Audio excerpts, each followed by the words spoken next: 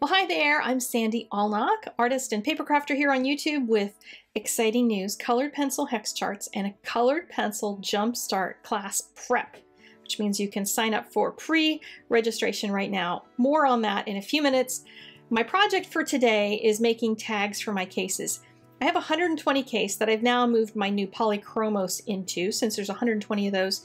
Tip for these: if you're using a bunch of colors and you're trying to figure out how to save out which green did you use, just turn it upside down rather than leave everything out all over your table. It's kind of easier to keep them in the case at least. This is my case that I use for my Luminance pencils. They're more expensive, but they're pretty nice. And the little straps hold 2 pencils each, and then there's room for extras. So if you kind of get mixed sets, you can get one of these 120 cases, and it holds a lot. These are my, believe it or not, Crayolas. I'm going to use them for one thing in the class, and that's a small case. And I used to have these Prismacolors in one of the 120s plus that little case, and now I found a 150 case. It's huge. It's like way bigger, but at least they're all in one place now, and that's important to me to have them all in one place. And then I'm also going to make tags for my baby oil and my Gamsol. And I've put them into little containers that I got on Amazon with just a cotton ball in them so that they won't kind of knock over. And the cotton ball allows me more control over how much of the liquid that I pick up. So these are my 2 lids for the solvents. I'm going to color those and stick them on there. And then these are tags that I'm making for my cases. There's a whole bunch of blanks, and then there's ones that have logos on them. If you want to download this and add a different logo in Word and print it out for yourself, you can do one for your Copic markers, you can do them for whatever things you want to make a label for. Or you can, instead of using these, you can just use dies if you want, but here's a download for you in case you want that.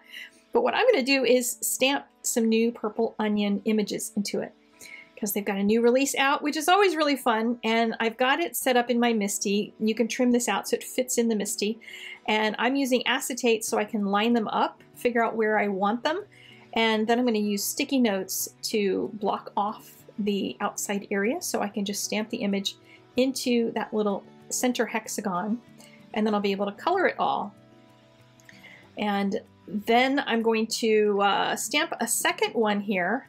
This one has flowers on it. It's a huge one, big wreath, and I'm going to stamp it in 2 parts. So I'm going to stamp a row of flowers on the top and then a row of flowers on the bottom, and using that acetate again to get it all lined up nicely, because these stamps, they come as plain red rubber, so you do have to get something to put on the back of them. And I'll have a link at the end of this video to my video that shows you how to use stamps like this if you've never used red rubber stamps before. So here I'm going to use my masking again, and I'm going to just mask out 1 petal, because there's 1 petal that's going to crisscross, and then I have a whole panel full of flowers.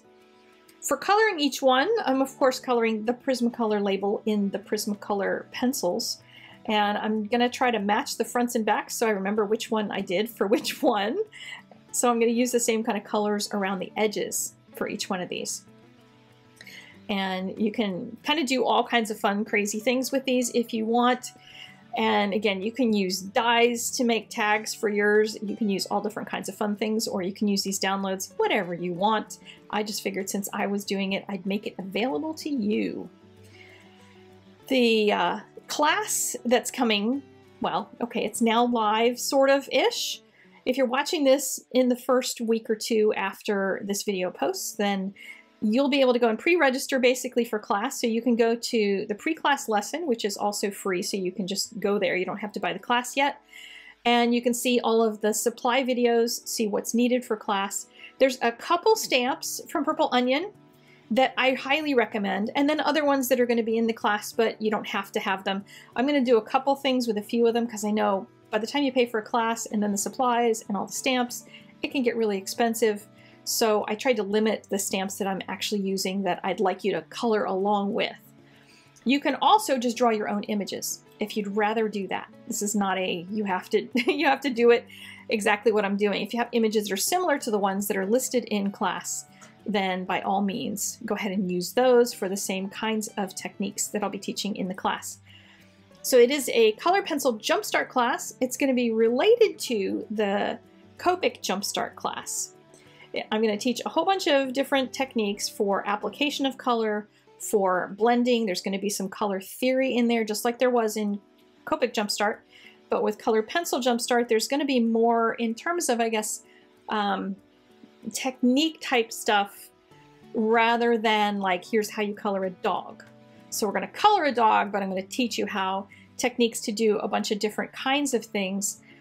And some of it's going to include solvents like this. So you'll want to get one solvent or another. You don't have to get all of the ones that are listed, but I've given you options in the pre-class lesson so you can kind of decide what you want to get. And you don't have to have all of the blending tools, but I'm going to demonstrate them all so you can see them, and you can also decide later if you want to get them later rather than get them ahead. But I do recommend that you have at least a solvent and a blending stump or two so that you can use those right away in class. And I've discovered a love for the Luminance blending pencil, which is the coolest thing. It's really, really cool.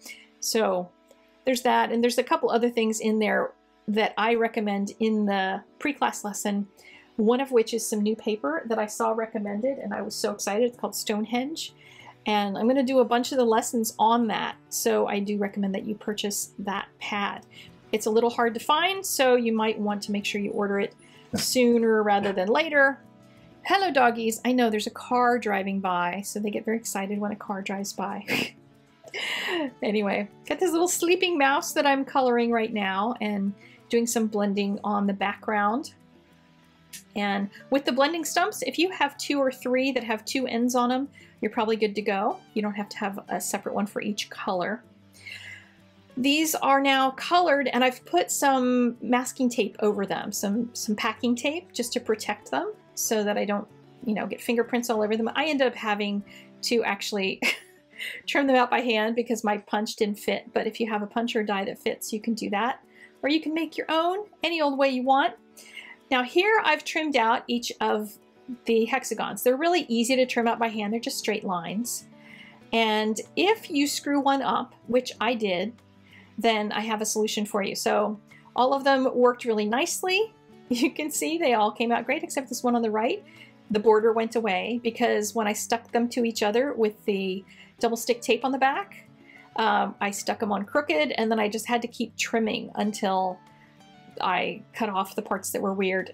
So here are my finished tags and my finished little bottles of solvent, all ready to roll, and they have 2 sides to them. And hopefully this is going to help me keep straight what the heck I'm doing. Now the hex charts, second thing to talk about today, hex charts.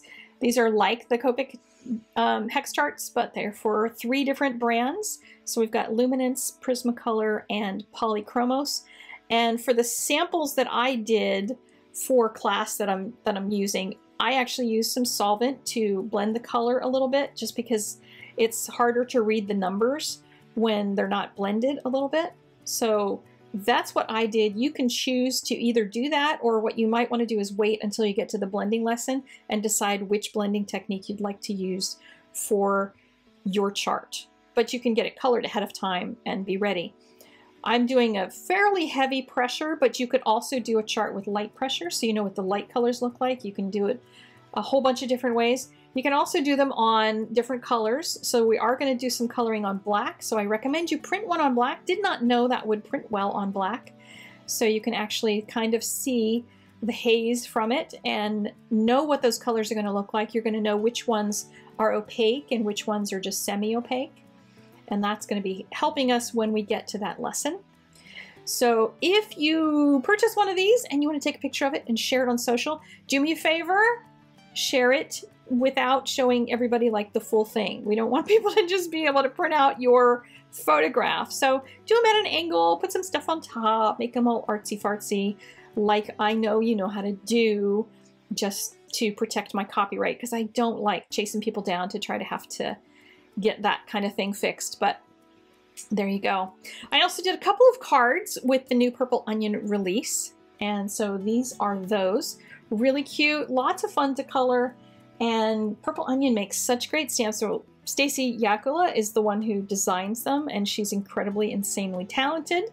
I really love her work, and I'm using the Purple Onion design stuff because that's going to help to have some longevity for the class, because a lot of times I use stamps in a class and then they stop making them and then nobody else can take it. So we're going to be using some Stacy in the class, and that's about it. So there's links in the doobly-doo. There's information over on the blog. Lots of stuff. The charts are on the blog, classes over on the art classes site, and that's about it. I'm going to shut up now and let you go. See you later.